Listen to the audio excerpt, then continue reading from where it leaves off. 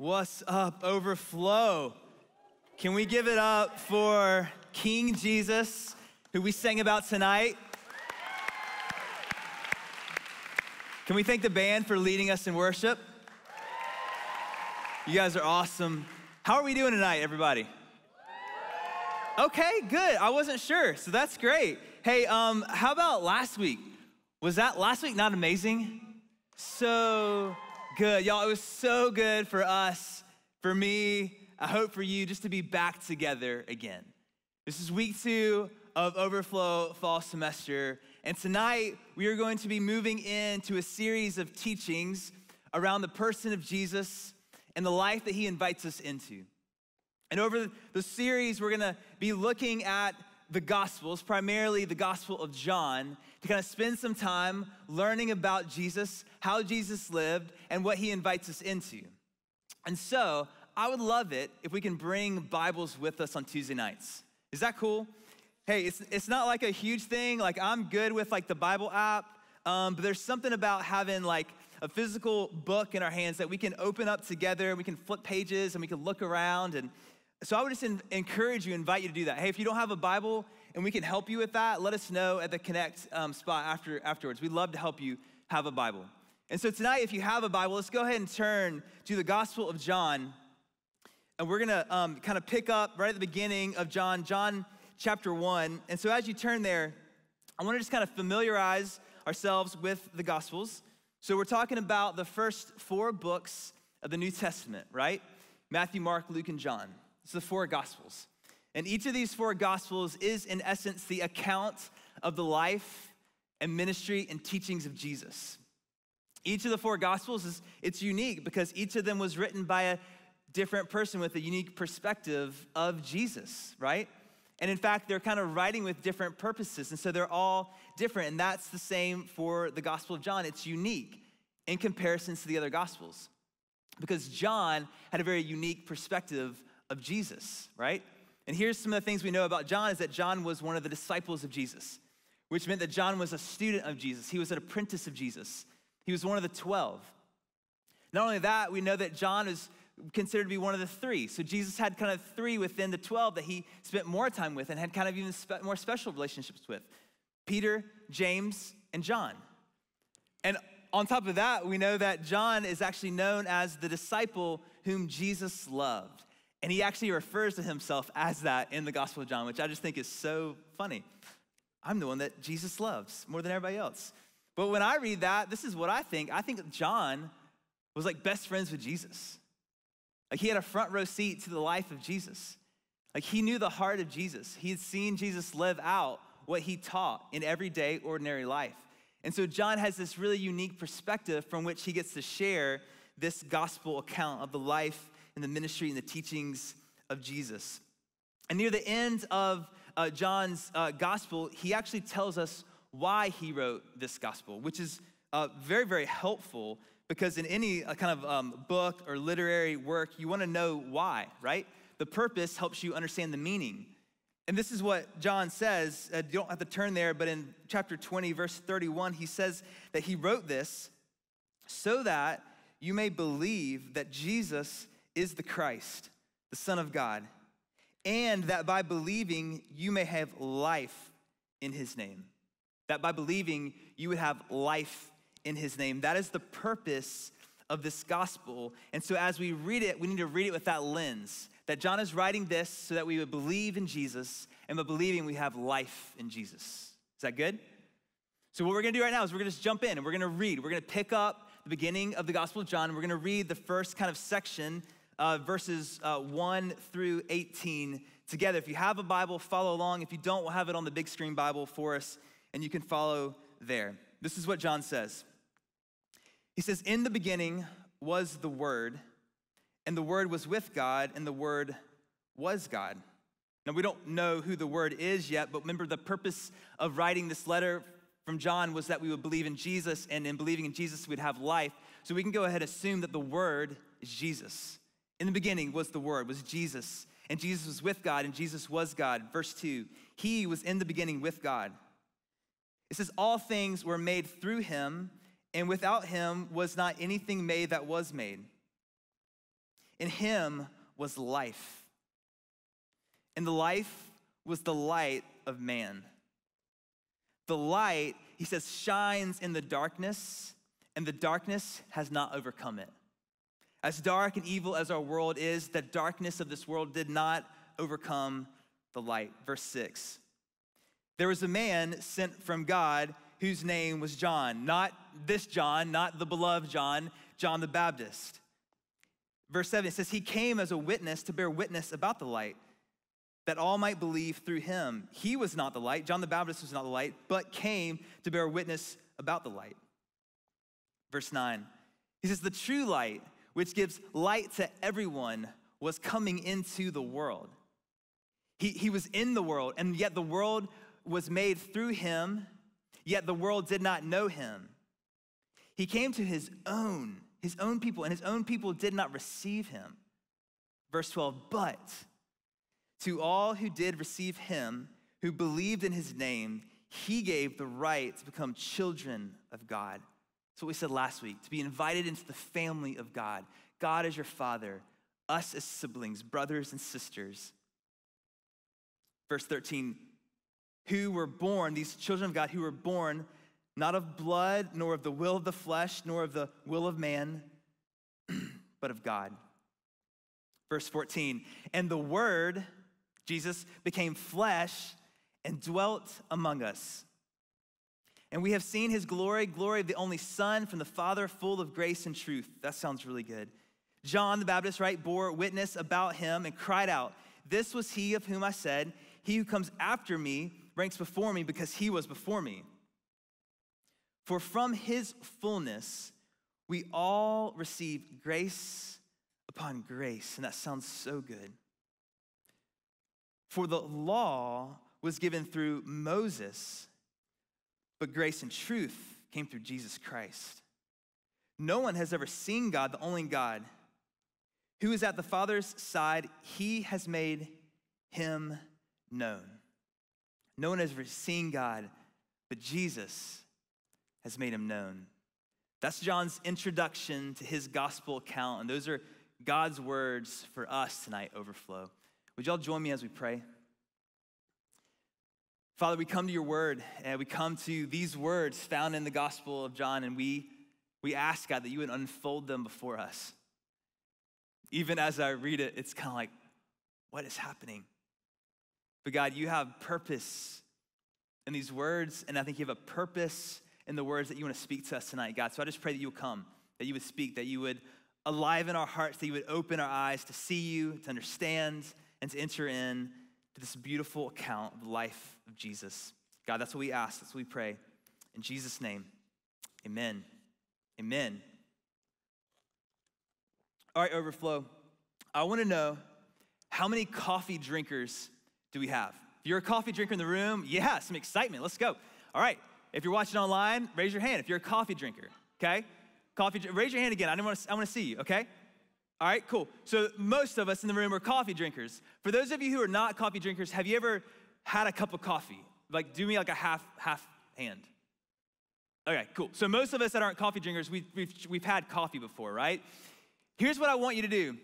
And if you haven't had coffee, what are you doing with your life, right? Here's what I want you to do, is I want you to remember the first cup of coffee you ever drank, okay? I want you to get it in your mind. I want you to see and imagine that day. And this isn't like you sipped your mom and dad's coffee. I mean, like you ordered a cup of coffee or you poured a full cup of coffee and you're going for it. Can you remember the first cup of coffee you ever drank? Yeah? Okay, did anyone take that first sip of coffee and they were like, oh, that's awful? Anybody? Yeah, right? Because the flavor, it's like, I was not ready for that. Like, I remember, y'all, the first cup of coffee I ever drank. I think I was 14. I'm trying to remember, but that's a long time ago for me. But I think I was 14. And so I was like getting older. I was in my teenage years, trying to be cool. And I was with a friend, and my friend was driving. I think it was a girl, but whatever. It wasn't like my girlfriend, just a friend, whatever. And we went to Caribou Coffee. Anybody know Caribou Coffee? Yeah, they used to be everywhere, right? Before Starbucks was in Raleigh, we had like Caribou Coffee by my house. So we went to Caribou Coffee. And we go in, and I'm like, I'm pumped. I'm like feeling pretty cool. I'm in a coffee shop, right? I'm a 14-year-old. And I didn't really know what to drink, but I'd heard the word cappuccino before. So I looked at the menu, I'm like, I'll have a cappuccino. So I get my cappuccino, right? Yeah. And I go over to the bar where you fix your drink, right? The condiments, the sugar and cream. And I've seen my parents fix coffee in the mornings, right? They put cream and sugar in. I'm like, okay. So I'll go over. But my dad taught me, before you ever put any like condiment or salt or pepper on food, you should taste it first, okay? It's a free tip. Taste your food before you load it with salt. So I'm like, I'm gonna taste it. So I take a taste, and this, friend of mine, girls back here, I take a taste, I'm like, oh, that's awful. Like, who would wanna drink this? And I was like, what is this? It's so light, right? Because the cappuccino is, right, half foam. I didn't know that, right? I thought like a cappuccino from like a gas station thing, whatever. No, this is like a real cappuccino. So I taste it, I'm like, this is terrible. Coffee's bad. So I start putting sugar, right? Come on, y'all know, right? Start putting sugar, I taste it again, still bad. I am like unloading the sugar in this coffee, right? And I drink it, I get through it, because it was kind of the cool thing to do. Like coffee at that age, it's like, yeah, you're kind of supposed to start drinking coffee. It's cool, so I did it. And then I came to college, and college was like a whole nother world, right? Like you drink coffee in college to stay alive, right? It's like if you're gonna stay up all night to study for that exam that you knew about 3 weeks ago, but you hadn't yet studied for, you gotta drink coffee or Red Bull or something, right? And so I started drinking coffee in college to like live, just to survive, just to make it through college. I had a roommate in college who was from up north, and we were fixing coffee one morning, or probably one night, and he's like, dude, why are you putting cream and sugar in? I'm like, that's what you do. He's like, no, you drink it black. I'm like, okay, I'll drink it black. Changed my life, y'all. Just try it, right? It's like, obviously, you start tasting coffee, right? Instead of sugar and cream. And so in college, coffee was like survival. Like I needed coffee to live. Anybody with me right now, okay? And then I graduate college and like, whatever, yeah. But I start going to like cool coffee shops. Anybody? You go home to Raleigh, or you take a trip to Raleigh and there's a Jubala. You're like, ooh, this is nice. This is like really good. I don't need any cream or sugar, and it's so good, right? And then Bespoke opens up downtown in Wilmington. I'm like, this is awesome. Give me that pour over of that stuff. What is it? Hologram, right, Zach? The hologram. Give me the hologram. And it's just like, I just drink they give you a whole pot. It's like, it's way too much coffee. It's so good, right? So I went from drinking coffee because I was supposed to drink coffee because it's kind of the cool thing to do, to in college, I needed coffee, to now, I just love coffee. And I'm not a coffee snob, so don't pin me for that, y'all. I like McDonald's coffee. It's good, right? It's just the flavors. And you start to experience like the subtleties and the notes, right? You start drinking coffee like it's wine, and it's like, this is exciting and fun, right? It's the third wave of coffee. Here's the reality, y'all. I think the way that we approach coffee is not all that different from the way that we approach Christianity. I think a lot of us have looked at Christianity from the outside in as something you're supposed to do, right? It's just a bunch of commands you're supposed to follow and rules you're supposed to keep. That's what a lot of the world around us thinks that Christianity is about. Or maybe you grew up in a Christian home, and so your parents were believers, they're Christians, and so you're supposed to be a Christian. So that's just kind of what you did. You checked the box, right? Or maybe for you, Christianity is something that you need. Like you recognize that there's a need there.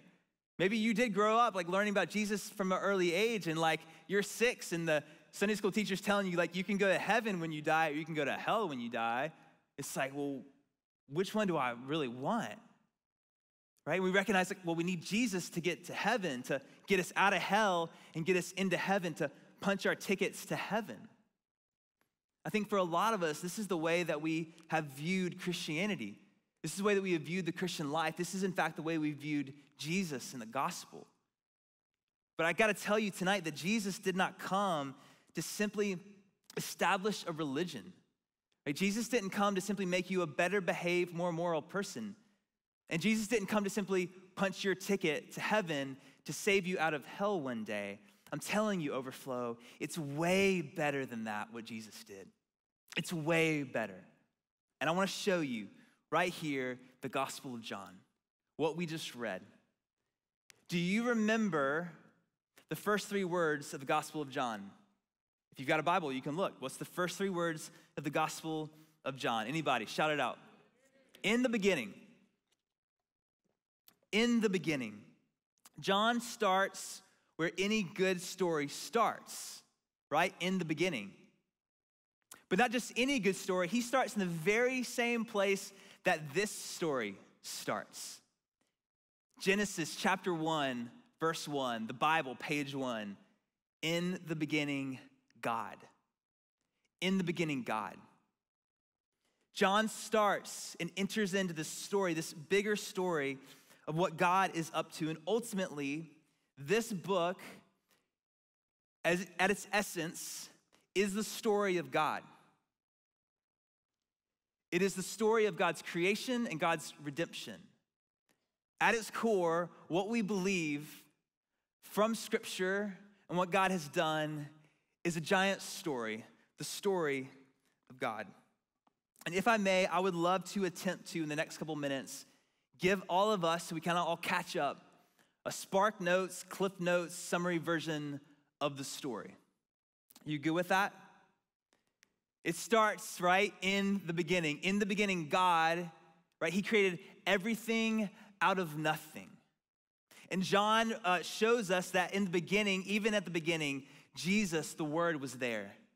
We also see that the Spirit was there, intimately involved in the creation of all things. And at the pinnacle of creation, at the high point of creation, God creates us, humanity. Right? He creates us to, in some way, be reflectors of God, to bear the image of God in this world, to partner with God in the work of God. And the best part about it of all is that God actually created us to live in a perfect relationship with God. Perfect relationship. No distance. But that perfect relationship, we know this, it didn't last very long, right? Because what happened? Sin entered the world. When the first humans chose to disbelieve, distrust, and disregard God, which is my definition for sin, sin entered the world, and sin did what sin always does. Sin separated. Sin broke apart the perfect relationship that we are created to exist in. It created relational distance, social distance between us and God. Not because God pulled away from us, but because we turned away from God. The perfect relationship that we were created to live into was broken and separated. And although God would soon give all of humanity some commands and some rules to live by, we soon find that there's no amount of good behavior or rule keeping that allows us to earn our way back to God. And that's basically the rest of the Old Testament. It's just seeing failure after failure. We were given a set of standards, commands, rules, which were really meant for human flourishing that we constantly failed at. Even the heroes of the Old Testament, Abraham, Moses, David, failed. And what we see through the story is that nothing we could do could earn our way back up to God. And so, the New Testament, God comes down to us, amen, in the form of Jesus, the Word. The Word took on flesh, right? That's what John said. Better way to understand that is Jesus, the Word, took on humanity, and it says that he dwelt among us. He moved in and he lived with us. He moved into our mess, into our failure. The message says that he moved into our neighborhood. Jesus moved into our neighborhood. And why did Jesus take on humanity? So that he could once again make us right with God. Jesus took on our humanity so that on the cross, he would take on our sin, our faults, our failures, our separation, to pay the price of our sin, to forgive us of our sin, and to make us right with God. Once again, healing, bridging the separation that sin had caused.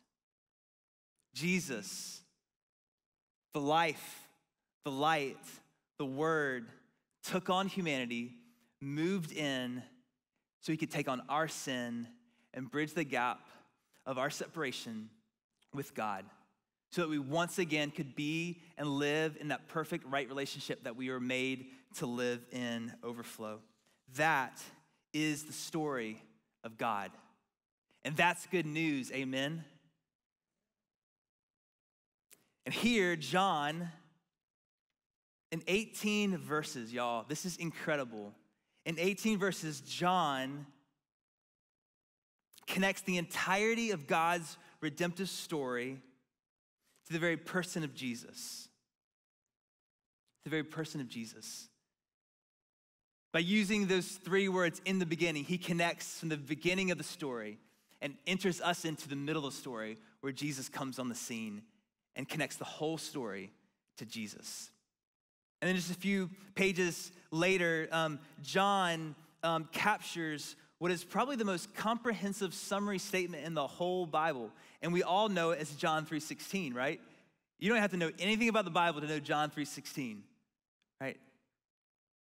John captures Jesus saying that for God so loved the whole world, right? The world that he created, the world that he made to live in perfect harmony and perfect relationship with him. He loved that world so much that he sent his son because he knew something was wrong, that something had been broken, that whoever would believe in him would not perish, would not die, would not experience that separation, that eternal death and separation from God, but would have eternal life, full life, real life. And we know that scripture, but what's so interesting about that scripture is that scripture doesn't come from nowhere. It comes from somewhere. And it comes from a conversation that Jesus had, which is one of the most unique and interesting and weird conversations that Jesus probably had. And it was with a religious ruler of his day, a guy named Nicodemus. You guys remember this guy? Nicodemus comes to Jesus late at night so that none of his friends would see him chilling with Jesus. And it's interesting because he comes up to Jesus. He's a well-educated religious elite. And he comes up to Jesus and he calls Jesus rabbi, teacher. He starts a conversation with Jesus. He doesn't ask a question. And then Jesus says this to this religious leader, this really well-educated man. He says this in John 3:3. He says, Jesus answered him, truly, truly, I say to you, unless one is born again, he cannot see the kingdom of God. Truly, truly, I say to you, unless one is born again, he cannot see the kingdom of God. And Nicodemus, this really smart guy, responds to Jesus just how you would and I would, so that makes us feel better. We're smart too, right? And he's like, wait. How can a person be born when they're already old? He takes it a step further. You might not say this to Jesus, but it's like, do you crawl back into your mother's womb? And it's like, what? Come on, Nicodemus. Bad question, right? And Jesus is like, no. Because Jesus wasn't talking about a physical birth here. He's talking about spiritual birth, right? He's talking about a spiritual birth, something that God was going to do in you spiritually. And John actually already captured this in verse 12 of what we read. He said, but to all who did receive him, who believed in his name, he gave the right to become children of God. Jesus came to bridge the gap, to repair the damage, but also to do something here, to allow us to be born again, to become children of God. Overflow, hear me say this, that Jesus did not come to simply make you a better behaved, more moral person. Jesus did not come to simply punch a ticket into heaven. What Jesus came to do was far better than that. Y'all, Jesus came to make you new. Jesus came to make you new, to make you entirely new, to the degree that he can say to Nicodemus that you have to be born again. That when you believe in me, that you will become a child of God. Spiritually, it is new life. Jesus came to give us new life, a fresh start, to show us a new way to live and to shape and to mold us into an entirely new human. Jesus doesn't want to simply affect our life one day when we die. Jesus wants to affect our life today, right now, in the here and now. New life today, right here, right now, right where we're walking. 2 Corinthians 5:17 will say it this way. It says, therefore, if anyone is in Christ, he is a new creation. Currently, if anyone is in Christ, currently, he's a new creation. Currently, the old has passed away. It has already happened. Behold, the new has come right here, right now. Y'all, Jesus didn't come, put on humanity, take on our sin, just so that we can escape hell and get to heaven one day. He came to bring heaven into us today. He came to get hell out of us today, to live in a new life, a new way, to show us a new way to be human. And so if you come here and you've been kind of living in this mediocrity of Christianity, I'm kind of supposed to keep some rules, I know I need it, but kind of what's the big deal? The big deal is that Jesus wants you to experience new life today, a fresh start today, for him to do a new work in you and through you today. Y'all, the way of Jesus is ultimately an entirely new way to be human. And I don't know about you, but that makes me really excited. Because we live in a world and we look around at humanity and we can all recognize that things are jacked up. That people are jacked up. That some of our friends are a little bit messed up, right? And then we look at ourselves and we're like, that's me too. I'm jacked up. I'm messed up. Jesus came to make you new. How does Jesus come to make you new? There's three things I want to kind of point us to, and this is going to kind of carry us in through the rest of the series. How Jesus makes us new, number one, is that Jesus saves us. That's how he makes us new. Jesus became human to make us entirely new humans. He saves us. Number two, Jesus shows us. Jesus literally shows us how to truly be human. Jesus lived the perfect life that we all were meant to live but failed to live. He shows us how to live as a true human we were created to be. And number three, Jesus shapes us. Jesus shapes us. He shapes us to become a human like him. Jesus actually does a work in us to shape and to mold us to look like Jesus, to live as a Jesus-styled human being here on this earth, so that we return to our original design, to be image bearers of God in our world, to reflect God in our world. Jesus wants to recreate you so that you reflect him. Jesus saves us. Jesus shows us, and Jesus shapes us into the new human that he created us to be. Jesus did not come to make bad people good. Y'all, he came to make dead people alive. And he doesn't just make us alive, he shows us how to live. And he shapes us into that life.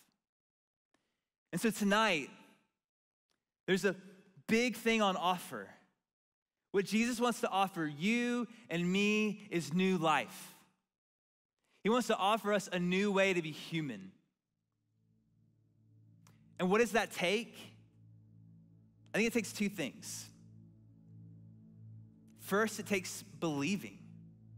It's the point of John's gospel, that we would believe that Jesus is the Son of God, the Messiah. And by believing that, we would have life, right? To step into this new way of being human starts with belief. It doesn't start with your performance.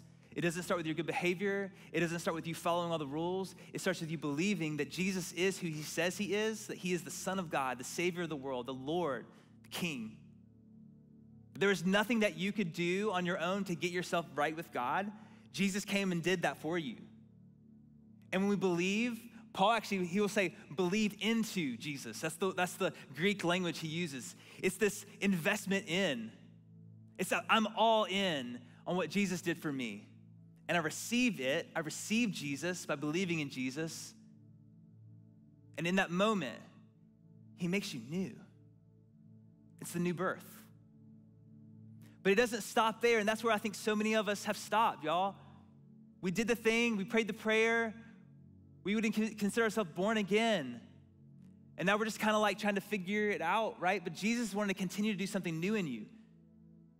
Show you what it looks like to be a human, to truly be human, to shape you into that.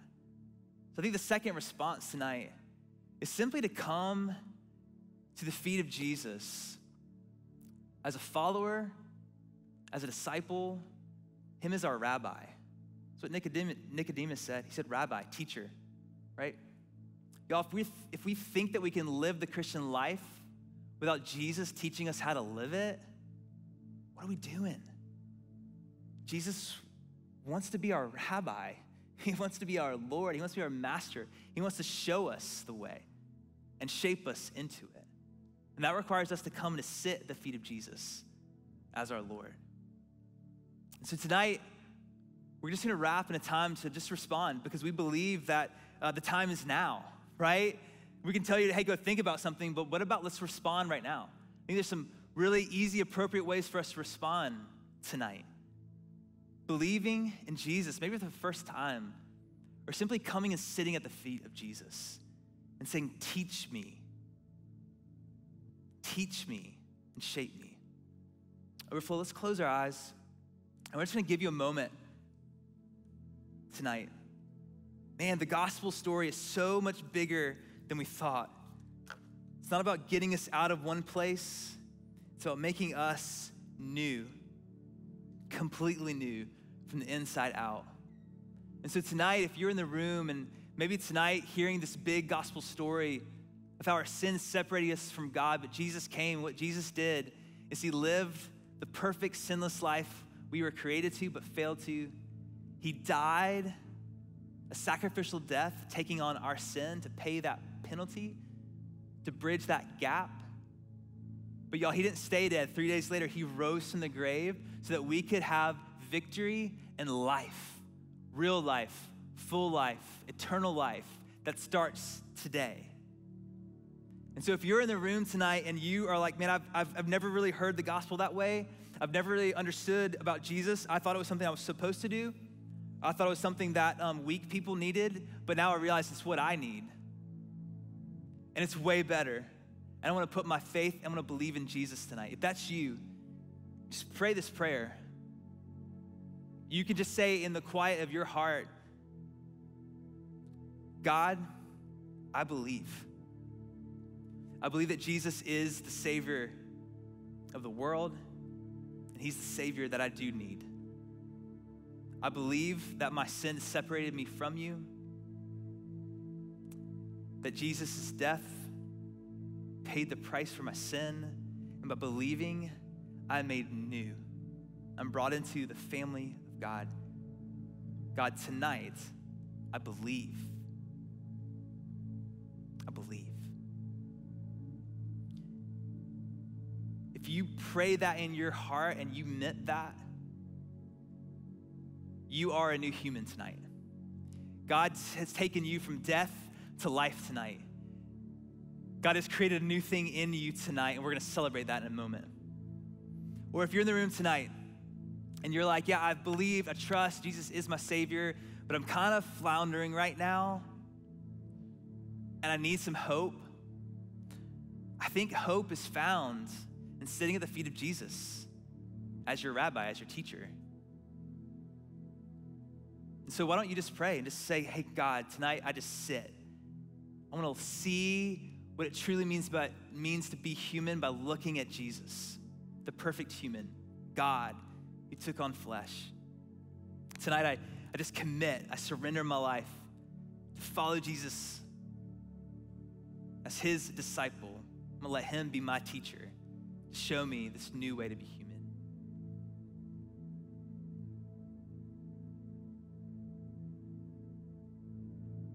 If you prayed either of those prayers tonight, or if you just kind of followed along and something in your heart changed, God is working in you. And Overflow, as we take the next couple weeks to look at what it means to be human, this new way to be human, and we're gonna see some incredible things in the life and the ministry of Jesus that are gonna radically shape us into some Jesus-styled humans in this world. I can't wait to see what God does through that. Father God, we just commit this time to you. We commit these decisions to you. We commit the things that you've done in our hearts tonight. God, we're so thankful for the gospel. We're so thankful for Jesus. And tonight we want to celebrate that there is a new way, that there is new birth, that there is new hope. There's none better than you, God. There's none better. God, we celebrate those decisions. We pray, God, that they would be supported. And God, that you would grow this family up in you together in unity to look, to talk, and to act, and to live like Jesus. That we would be the light of the world because Jesus is the light of the world. Father God, we pray this. We believe it. We trust it. In Jesus' name, amen. Amen. Hey, Overflow, if you made a decision to put your faith to believe in Jesus tonight, your next step is to tell someone, okay? Find someone and tell them the decision that you made tonight, all right? Overflow, let's stand up. And we're gonna worship, we're gonna celebrate the God who came for us, who brought us back in relationship, who's doing a new thing in our hearts and our lives, even now. Let's go, let's sing this, y'all.